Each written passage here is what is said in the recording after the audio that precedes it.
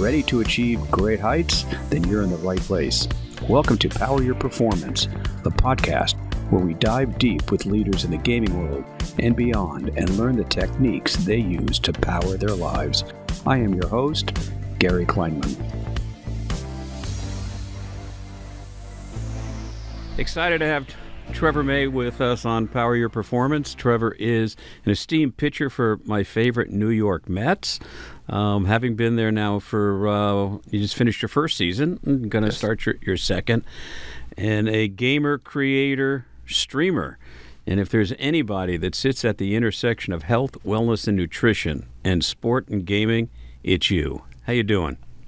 Doing good. How are you? I'm great. It's great. Good to see you. Yeah. So tell me, you started baseball first or gaming first? Which and we go back to your childhood, or was it Little League and gaming? Was it gaming and then Little League? They might have happened at the exact same time. Yeah. I was 5, my first year of T-ball, and that's about the same time my brother, who was 11, 12-ish at the time, we got our Super Nintendo. So I was 6. I remember being 6 years old with our Super Nintendo. So it might have been slightly behind baseball for Christmas. But my first ever game was Donkey Kong, and his was, what did he get? I think he got one of the Mario games, and then a couple years later we got the 64. We always had tandem gifts. We were close enough in age, and he got Killer Instinct, which was the big Mortal Kombat competitor, and I got Donkey Kong then too. Donkey Kong Country. So I was big into Donkey Kong evidently. I haven't played it since, but I think baseball wins by just a little bit, but they've been parallel pretty much my whole life. What was the first game you beat him at, or vice versa? I don't remember ever beating him at Killer Instinct. Beat him in a game. I think Halo might have been the first time that I was consistently be able to beat him. We played NFL Blitz a little bit. I think I got him a couple times, but he beat me pretty handily a lot. I did not handle losing well. That was very, very competitive. I always call it being competitive, but I also just don't like to not be happy. So I was one of those. I was the kid who was would rather cheat than lose. It's so funny you said that, because just did an interview with Marianne Engel, who is a sports psychologist, and the two things she said was some people hate to lose, and some people that do hate to lose might cheat. So you just proved her right, Trevor. Yeah, quite quickly. I'd rather turn off the game. I was that guy. Walk up, press reset. Well, interesting from a health, wellness, nutrition standpoint. Did you ever put that conflict under control? Did you ever did it ever mellow out? And if so, what helped you do that? Yeah, it mellowed out a little bit, but honestly, even to this day, I'm slow to play anyone in a game one-on-one. Oh, right. I would much rather do co-op 2-on-2 or play team games, because it's just I was always, that's the reason I never got really into golf or tennis, because it's all on you. And the baseball, I like being a cog in the machine, and I like the teamwork part of things, but I also liked everything not always being your fault, I guess, when I was young. So, and honestly, I still have a unique relationship with losing, or failing, maybe not losing, because I've come to the conclusion now, being a major leaguer for as long as I have been, that you just only have so much control over a win or a loss. Right. You just never want it to be your fault. Right. Because I was going to say, obviously, you're sitting on the mound and stuff happens, whether it's an error behind you or you don't hit your spot or whatever it is. That'd be hard, if you're that competitive with yourself to deal with that. So, and to leave it on the mound, right? You get in the dugout and get in the locker room, you go home. Do you really forget about it? Yeah, no, I don't forget about it. I'm gonna be honest, I just don't. I think that's complete. I think some guys, no one fully forgets. But some guys just are able to kind of move on, or be distracted, or move on to something else, focus on what they're doing in front of them a little bit easier than others. But I think that if they do go back thinking about it, they'll still be it'll still get that response. It's just that ability to refocus on something else. I think that is the difference. I don't think it ever no one ever forgets. This whole short memory thing, I love when people say it, because I'm always like, it's not really a thing. It's a misnomer a little bit. But I do understand the idea of like not letting it affect the next thing as much, like minimizing that. That is important. That's the important part. But yeah, I have a very strong emotional connection to my play. I do. I really do. I certainly, from a professional baseball player, professional athlete at the level that you've obviously achieved for quite some time, you got to have that fire. You got to have that edge and that anger, because it motivates you every time you go out. So you wouldn't want to lose it completely. I guess it's more about, do you go to meditation? Do you go to other kinds of modalities to calm yourself down and then not let it psychologically affect you in a negative manner? I have spent a lot of time with meditation. I actually just had this conversation really in depth today about handling a lot of the like this past season, for example, was a lot more external noise. There's a lot more external noise in the New York market, especially with, the Mets and their history recently, and a lot of good players. You see, just generally the feeling is maybe underperforming a few years in a row, right? And high expectations not really being met, and coming kind of into that situation kind of in the middle. Right. You went to new ownership. Yeah, lots of fluidity. And a lot of stories about the new owner and, his embattlement. I mean, and you're in a major media scrutiny market between Yankees, Mets, Giants, Jets. There's a lot. You're dealing with some people maybe that are closer to paparazzi and tabloids than sports news outlets at times. They're more focused on the figuring out why the clubhouse is a mess than the actual game. A lot of stuff, like you're kind of just wading through a lot of like, we gotta learn to like fend off stuff that you're like, that's just stupid. Let's talk about other things. And that's a skill that you have to learn. You can really only learn here. And I wouldn't even put LA in the same way, even though it's a huge market. New York's a fishbowl. New York's definitely, Chicago has its times, but like New York's the even Boston's similar, but like the Northeast is a different beast. So, and especially New York, because you do have that underlying Yankee-Met rivalry that spills out into everything. You don't really get that in the Angels and the Dodgers, right? That's very, very true. They're not like making fun of each other the whole time too. Like, no, they're not. Yankees fans have no real skin in the game for Mets, but they'll just make fun of you, even though because you're on the team, even though they don't really care. Yeah, they don't care. You have those people too, and it's in your own fan base, and it's 24 square miles. Where L.A. the Dodger base is way up north, way south. So having spent a lot of time in New York and living there, it's.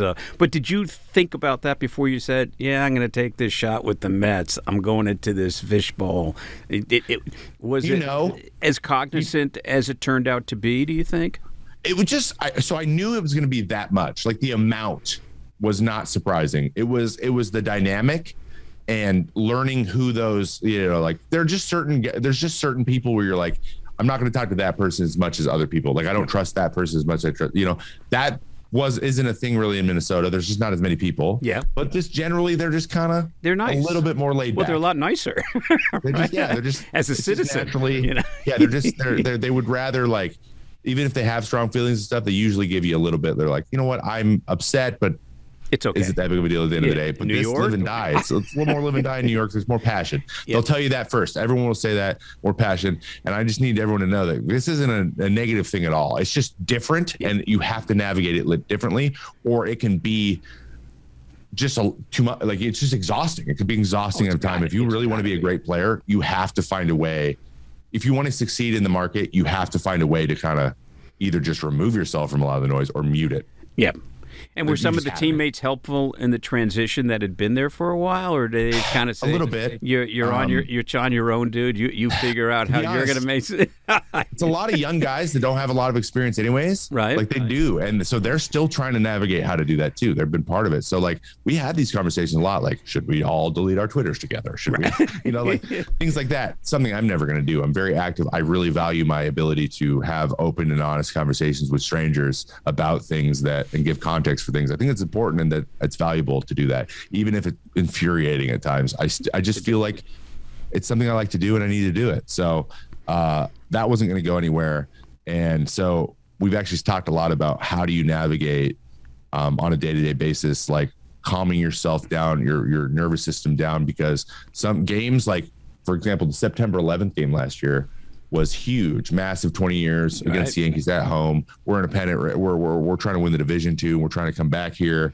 And it's like all this stuff. I'm just like, don't blow that game. And I did. I blew that game. It came to a head. I was like, I'm going in the exact situation that I was dreading. And you got to find a way to like. And maybe that's why it happened that way, right? I mean, your fear actually you self-realized your own fear.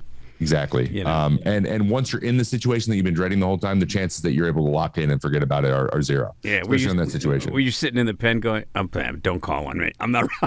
Honestly, in the sixth inning, I saw the scores. I'm like, no, I'm going in. I've had 2 days off too. 100%. There's no way. I knew the whole time. I knew it was coming. That helped a little bit. And then something, Aaron Judge of all people, of course. Honestly, if someone's going to do it, please be him. Yep. Right, you don't want it to be the pitcher on the other team or something, or like the guy they just called up. If you're going to give it up to their best player. Yep. And he hit a pitch that he'll never hit it probably out again. That same pitch probably never hit it out. It was crazy. It should have been a ball. I shouldn't have swung at it, and he took me deep on it. So it's always tipped in the cap. It's always this stuff. But like. So do you say anything to him as he's rounding the base? Or you going, no, you don't want to. You're not even going to look at him and give him that At that point, I was just like, "Oh man!" I was more in like that thing I was worried about just happened. Like it was not relief. It was just like, what the hell? Why? So is that what you're thinking as you're trotting out to the mound? I mean, because we'll talk about this as you game and you stream and what have you. Are some of those thoughts the same? So you're running out to the mound. You're going, I've been thinking about it. It's been sitting in my head for a day or two, and here I am. It's the 11th of September. And I want to pitch, but this is the thought process I have in my head. It was one of those days. I was so emotionally keyed up that there was no way I wasn't going to be able to think along those lines. And I have that moment once or twice a year, like just where whatever it is, one day you're just super for whatever reason, and sometimes you're just like in your head, you're like, man, it would be really nice to get skipped over today. Some days you just need to, maybe we get someone who's just, for whatever reason, I'm having one of those days where I cannot calm myself down. It's something that I naturally have. I'm very, I don't want to say high strung. Anxiety has been something in my life that has been a constant, working hard on that, always a work in progress. But even the meditation stuff, I did that for a very long time. It helped me manage ADD. Okay. I was undiagnosed until I was 29. Wow. And then I got medication, which went a really long way. But it wasn't a stimulant medication. It was basic. It was called Strattera. It's a different type of situation. That helps for about a year or two.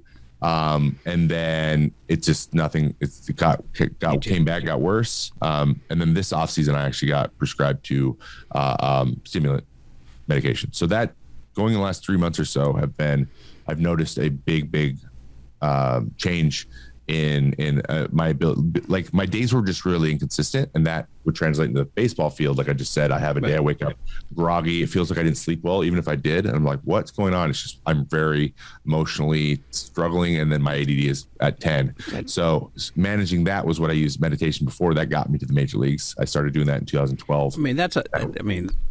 To struggle with both of those, anxiety and ADD, and get to the level that you're at professionally is remarkable, right? I mean that's just remarkable, and to overcome, which we'll get into, the major surgery you had. I mean, how does having your elbow reconstructed essentially fit into all that? You've got ADD, you've got anxiety, you've got to be thinking, can I throw as fast as I did before? Is it really going to be successful?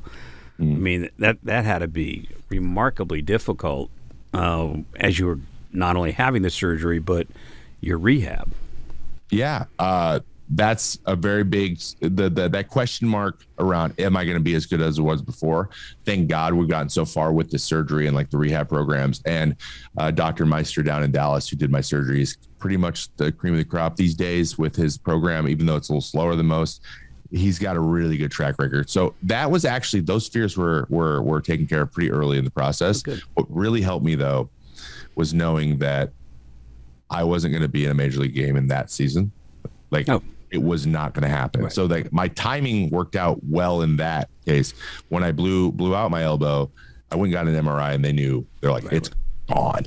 Like most people have like partial tears, a vertical tear along the tendon. So it's like splitting, not coming apart. So you can rehab that stuff. There was no gray area for me. They're like, just get surgery. It'll be straightforward. That's actually good, because if you would have rehabbed and then had to have surgery.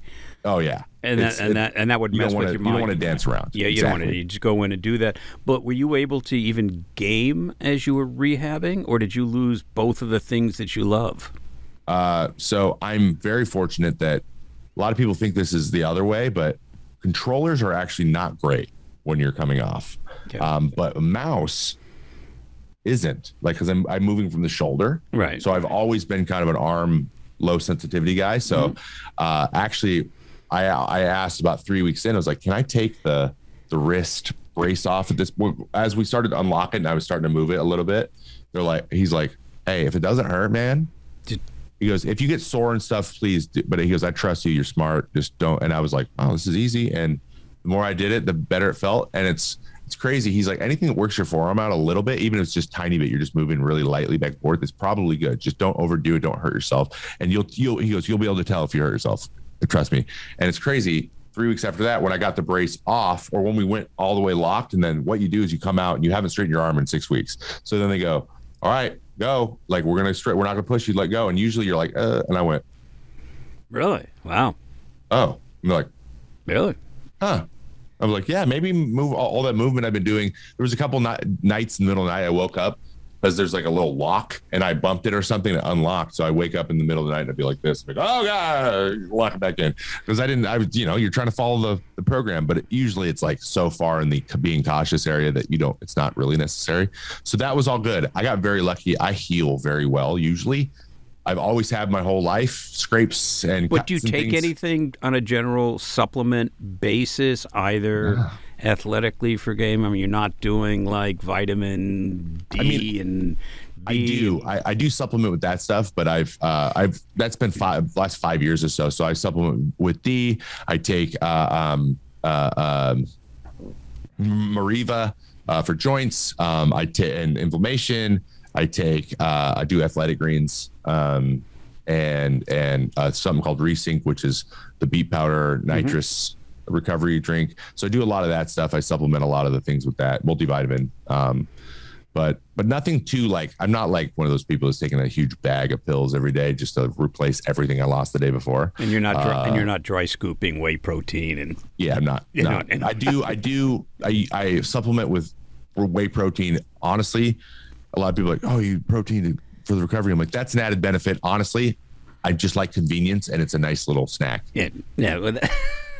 Like I literally had a muscle mic earlier. I did go work out today, so that's an added benefit. But also, it's going to get me to lunch. So, that's the main reason I do it, because I can drink it. I don't have to go anywhere or do anything. I can right. It's simple. It's simple delivery system. So now, do you just never think about the elbow?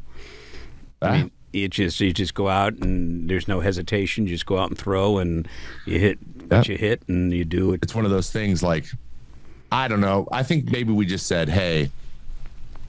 Someone said once, if it goes, it goes. Like, I have to go. I've bought into this thing that I'm a pitcher. This is something that happens to pitchers. And I'm not going to like take the foot on the gas, make myself not as good as I can be just because I'm afraid of that happening again. And if it does, frankly, at this point, I've gotten so much out of my elbow. If it went again, I take that as a sign for the most part, probably at this point. And I'd be okay with that because I've gotten a lot. I'm at a point now in my career going on my ninth year in the major leagues overall, 8th year of service time, that like, I've had a it's a good run, and you're still doing a good run. Yeah. And I'm at this point, I'm like, I'm not saying borrowed time, but like, it's all house money at this point. Like, let's have a good time. Let's enjoy doing this as long as we can. Cause as many guys approach their mid 30s in baseball, that's when you hit that cliff and you're just falling into my body hurts oblivion. So until that happens, I'm going to keep having fun. But the big thing that actually got through me the surgery mostly though, was the idea that I now have a bunch of time to do something that I wouldn't have been able to do had I been playing baseball. And what is that? I just started that's when I built the stream. Yeah, so tell me about that. So you obviously work out and you prepare for the season, you stretch and you lift and you do all those things under the auspices, obviously, of the team because of the responsibility and the contracts and everything else. Do you also do something similar for your streaming that you're prepared for? Do you stretch? Do you work on your back? Do you do massage? Is there any regimen that you look at from a health perspective to prepare for streaming? Back then, no, because I was doing so much of the other stuff. It kind of just like translated. I was at the field for 3-4 hours every day doing rehab and stretching and you didn't need to do that, right? I didn't need to. In the off season, when I'm like taking time off, it's past a certain point, like taking 3-4 weeks off where I'm like, go be a couch potato and sit in your chair. I bought a very nice chair because I spent a lot of time in my Herman Miller. That's one of the best chairs I've ever had. Great ergonomic chair. So that's helped a lot. Do have a standing desk. I do pop it up every once in a while. Those have helped as well. But honestly, it's just don't be stagnant for a lot of period of time. So I actually did a 16-hour stream the other day. For we did some charity stuff for Ukraine, and I also there was a new big Minecraft project that I was invited to, and I wanted to go start it with a bang and be like the one that's on the longest. And I was that competitive came out. yeah, I wanted to be the best. Not only that, last of these same people, I played with them a year ago, almost just over a year ago now, and I was really bad. Like no clue what I was doing, and I played a lot in the last year. I've been really enjoying this, and now it's funny. Some of the people that were with me have seen what I'm doing. They're like, dude. Yeah. Back then you were just an easy kill, and now I'm afraid you're going to kill me. So I was like, mission accomplished. Thank you for saying that. You have no idea how much that means to me. Oh, that's great. But in terms of for that, so one of our strategies was every 2 hours we had a little bit of a timer set, and it was give ourselves 3 to 5 minutes. I'm going to go grab a snack, or I'm going to go to use this as a bathroom break. And then we're going to stand. I did some stretching in front of the screen. We did one thing of a minute of meditation, just like moving the point of light up and down your body for a minute. And I just like basically turned my mic off, camera off, put on a little relaxing music and did 90 seconds of it and just like centered because as it was getting later, I was getting more frustrated easily because I was tired. But yeah, I'm trying to do that more. I think I could do a much better job. But it's crazy. Because I've been really into Minecraft recently, a lot of these people who have been doing this for 10 years, they're now late 30s, even in their early 40s. Right. And because it's a game that if you let it, you could just go. There's no like points to jump off if you don't make them. And so there's a couple guys that I'm taking a little bit of what they do when they play. And one has every hour on the hour, it's time to stand up and we all drink our water. And then they like stop what they're doing, go full screen, and they make the stream do it with them. They're like, we're taking a break, and they take a break every hour, and it's on purposeful every time. I get, and the older you get, the more you need it. And if the average age of a gamer is 37, then that, it's going to happen. I mean, you're going to need. And it's a major issue in gaming. People like, especially the kids that are like 21 who are trying to grow their streams, or they just got some experience, or just got some love, and people are starting to come in. They want to play for 15, 16, 17 hours every day. Every day, and they're playing not in your Herman Miller chair. They're playing in all these other, like a wood chair from the a wood chair, or an off the rack chair from an office supply company. I won't mention names because I won't mention names that are not ergonomically sound. And then if you look at the hardware, it's really keyboards and what have you are not great for your wrist. And people are turning and they're doing all this other stuff. And they're thinking, from a health and wellness company perspective that we look at a lot of the younger gamers are invincible. As I'm sure when you were younger, you thought, I'm invincible, right? My wrist may hurt, but I'm not putting anything on it, right? Yeah. I'm not sleeping, but I'm not going to help go to sleep, even if it's a natural supplement, or you're not focusing, right? People are knocking out Red Bulls and Monsters and what have you. But as you get older, and the guys that you're referring to, it's critically important, especially if you've got other things to do when you're not streaming and playing. You just can't sit at a chair and be stretched and be limber and do all the things you otherwise want to do. So. Exactly. Do you talk about that with the people that that follow you in your stream? Is hey, what are you doing to stay limber, that, it's great to play with you guys, but do you feel a responsibility or a desire, if not a responsibility, to just notate the fact that, hey, you got to be healthy, you got to, don't drink Red Bulls, maybe take some vitamin D or whatever that supplementation is? I mean, yeah. I think that I definitely have a unique approach to these things too, because I inherently have to stay in a certain shape or have to be intimately aware of how my body feels at all times, because I need to be ready to pitch every day. So even being a reliever, not just a baseball player, just being a reliever, I have to be ready every day. So it's programmed into me to check in constantly. And so maybe I take that for granted, just like it's a natural way that I am, and I'm able to make those decisions on the fly. But people that don't have the motivation, it's just for their general health or long-term health, but they're not having to go compete. The motivation isn't as big as it is for me. So talking about it, I think I can get better at it. I have done it a good amount, and I talk a lot about the mental side too. The mental side has been a big part of me, the toll that it takes when you don't go and you're only worried about playing the game all of the time and getting better all the time. That it's important to take when you're a creative person or you're trying to come up with ways to make funny content or something, getting away from it is actually your best way to do that. Those things are things I've talked about a lot, but I think that as I move forward and as baseball becomes, at some point in the not so distant future, I'm not going to be a player. I mean, I'm not going to say tomorrow, but it's not going to be 10 years from now. Right.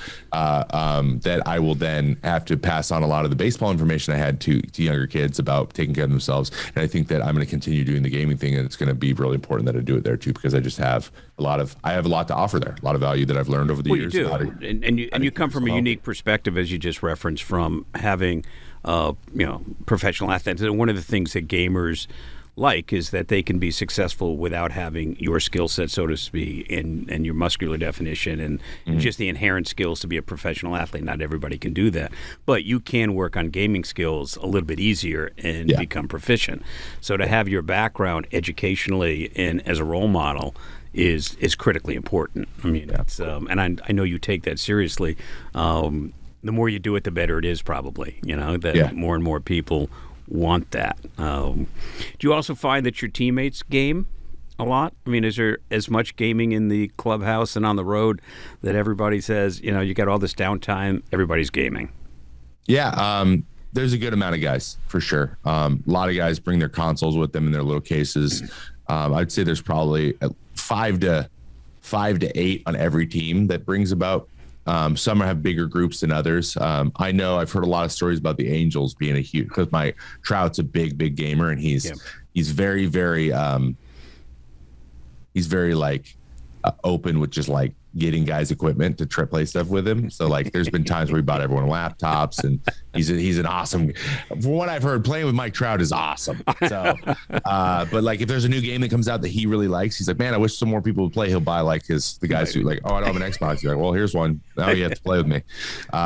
So yeah, there's a group, and it's becoming more and more, the stigma is getting less and less. It's cooler now because, streamers make a lot of money now, and they're I've been in gaming, probably 6-7 years, and nobody understood what the hell I was doing. 7 years ago, gaming was a cry for help. Now it's a career, and then if you look at all the ways that gaming is incorporated into business and into medicine and everything else, it's pretty significant. I think the issue happens to be, how do you balance your life in gaming as opposed to the 16, 17 hours instead of studying or whatever that happens to be, and that's like anything else. Where do you strike the balance, right?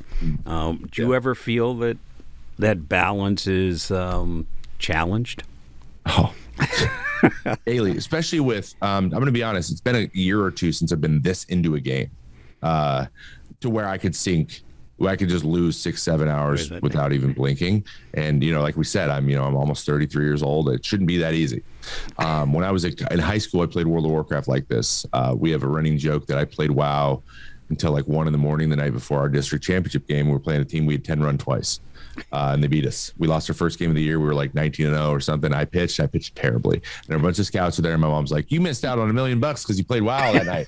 And I'm like, that hurts. But at the same time, it all worked out, thank God. But and I don't think it was completely true, but she was a little bit like, you know, it was at times I was like spending a lot of time. I still kept my grades up and stuff, but it took a lot out of me in terms of time. And now I'm married and I have my family and making sure we all have time for each other. And then I'm turning it off regularly or we're being told to turn it off. I don't want to get there. That's the thing. I don't want her to be like, hey, could you not play games tonight? But scheduling has been big. Putting on my calendar, she can see like I'm planning on doing a session. Like on Monday when I did the long one, I said, hey, on Monday I'm going to do this. This is launching this time. I think it's a good way to knock these 3 things out, raise the money for charity. We were planning on doing that anyways. I'm going to do it all at once, but just know that like you might need to bring me a meal that day. Just so you know. And she's like, you know what? I'm okay. I know. I'm okay. This isn't like it was supposed to be 6 hours and it turned into 11. That's when you get into trouble. Yeah. Scheduling has been and big. You were supposed to go out for dinner with her someplace with other people, right? I would never miss that. That's one thing. That's also on the schedule. So the scheduling has been big. And I think I would highly recommend any kid, any guy out there who wants to really maximize how good you are, how fresh and how good high quality streams are, find that whatever that limit is, and then just give yourself a couple gimmies. This is something that actually Ben Lupo, Dr. Lupo, who's on YouTube, big streamer, I've learned from him and his family, is he gets like a weekly mulligan to where he can say, I'm really into this game. Can I play for 2, 3, 4 hours long? Can I just extend this into the evening and you guys go to bed? You put Charlie, his son, to bed and you just handle it that night. Just give me one and I'll tell you when you come in. And she's like, okay, yeah, you get one. But like every other time you got to stay within your limits for your work, because we're setting work-life balance. And he's done a great job with it. It works really well for him. So we actually have done something similar to where as long as I'm saying, hey, I'm going to go do this thing, right? Then we're good. So, and we're going to run out of time soon. One suggestion you have for your fans that follow you and play with you from a health, wellness, and perspective, what's your suggestion to them? Ooh. If you content creation or not, I think retouching on that thing I just said, having kind of a schedule or just like having an idea of when would be a good time for you to get off, even if it's in a few hours, and blocking out that time makes it a lot more enjoyable. And honestly, it makes, when you have like a goal of something you're trying to accomplish in a game, even if it's just relax for a bit, makes it just feel much more fulfilling, in my opinion. So I would say definitely just try to give yourself some sort of time frame. And if you can, if it's possible, because you really love gaming, get it scheduled. And 2, be purposeful with your breaks. So stand up, move around. If you have to go to the bathroom, go to the bathroom. And that will also make your gaming experience even more fun. As someone with ADD who gets fixated, and I get really locked into a game and I'm super passionate about things, I just don't want to stand up. Yep. Ongoing problem. One good little tip I'll give, phone. Set your phone to go off. Because one thing that is more powerful than that, the thing you want to sit there, is when your phone goes off, your natural thing is, I have to take care of it. Yeah, I have to get to it. That will override everything. So your phone alarm, the one that wakes you up in the morning, will be your strongest motivator for getting up and taking a break. Hey, Trevor, I love the time spent. When you're down playing the Angels, I'll come see you. Keep gaming, and we'll follow up soon. All right, man. Thanks for having me. Appreciate it. Hey, be well, man. Good to see you. Thanks for listening. This podcast is part of the MAP Esports Podcast Network and produced by Innovation Media Enterprises. Please be sure to leave us a review and follow us on your favorite podcast player.